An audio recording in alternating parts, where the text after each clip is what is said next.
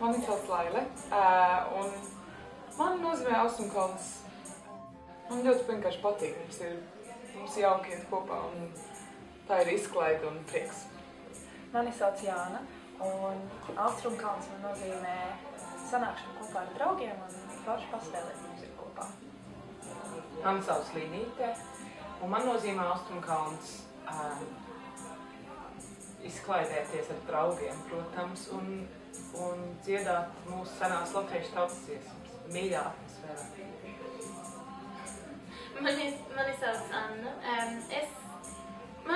Man arī tāpat draugiem nozīmē dziedāt mīļākās dziesmas. Mani sauc Andra, un man nav nekas jauns, ko teikt, ko man kolēģis jau pateica. Kā būt ar draudzenēm, spēlēt mīļas tautas dziesmas, dziedāt mīļas tautas dziesmas. Man arī ļoti patīk uzstāties cilvēkiem priekšā, un kad publikam ļoti patīk dziesmas. I'm Hannah, and as I'm obviously not a Latvian speaker, it's really good to be involved in music of a different culture and sort of learn more about another language and music from that area. Nākamajā dziesmā jums ir jāieklausās, lai jūs dzirdētu, kur ir zaķīts. Es varu redzēt vienu zaķīti šajā telpā, vai ne? Kā maskā. Bet es gribu prasīt, vai jūs dzirdēsiet, kur instruments spēlēs zaķīšu lomu šajā dziesmā. Okay? Es prasīšu pēc tam.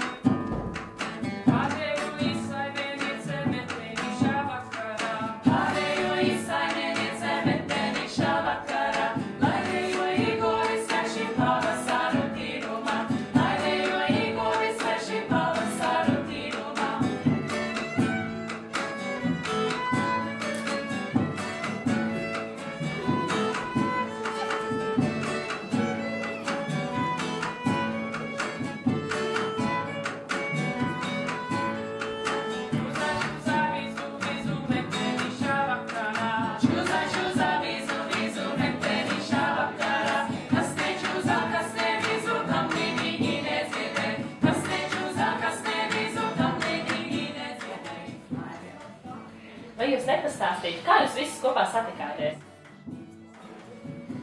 Mēs esam māsas, es un Andra esam māsas, un Laila un Anna arī ir māsas, un mēs četras uzaugām kopā Enfieldā visu mūžu. Mēs pazīstamies, un mammas ir labākās draudzenes.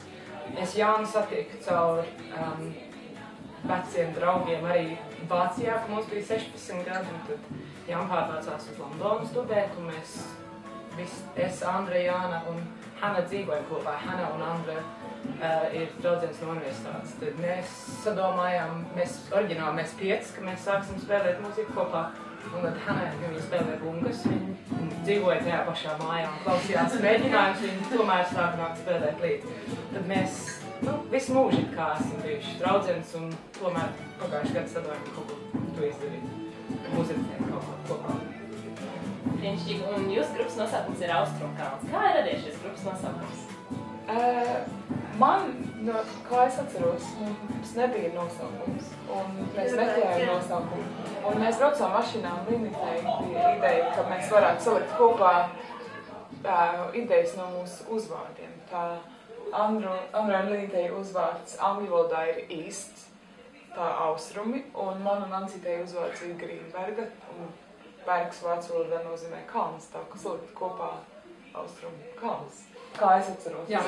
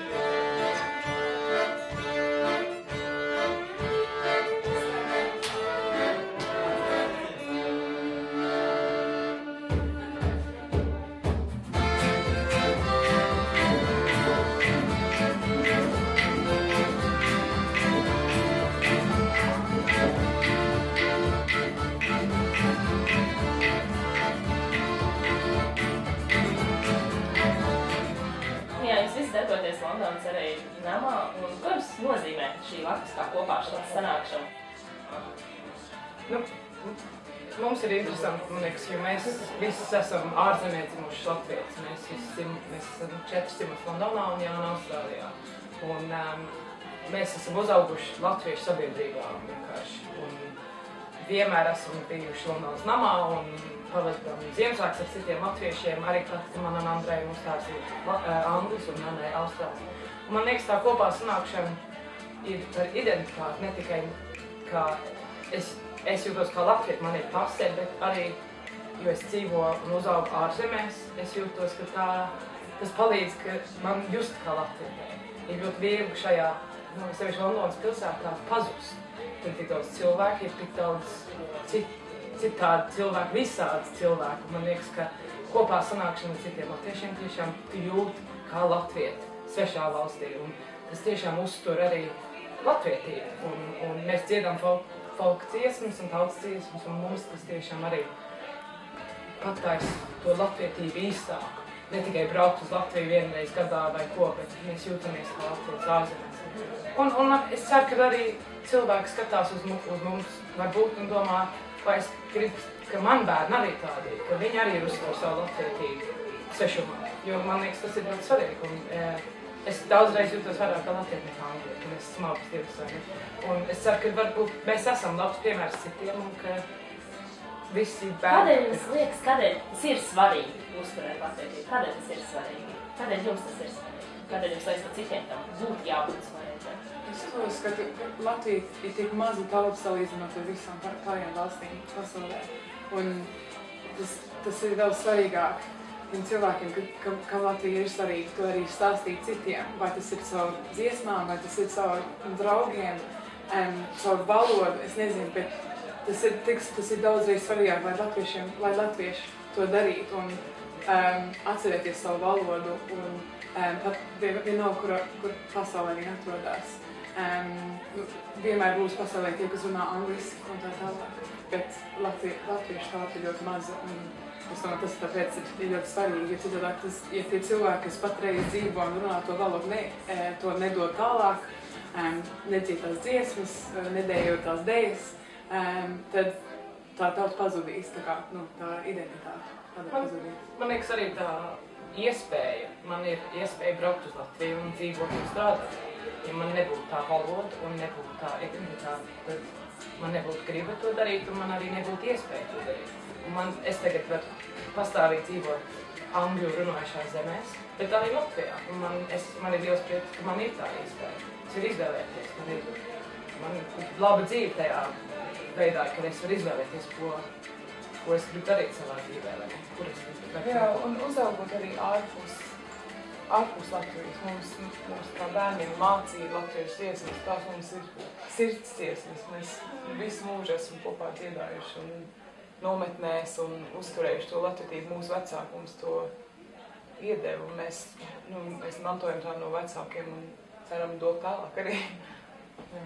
Un tā kā tuvojas Ziemassvētku, un tikko jūs brīnišķīgi uzstājāties Ziemassvētku koncertā, es gribētu zināt, vai jums ir kopā vai atsevišķi kādas Ziemassvētku tradīcijas? Kopā. Cik jums laiks?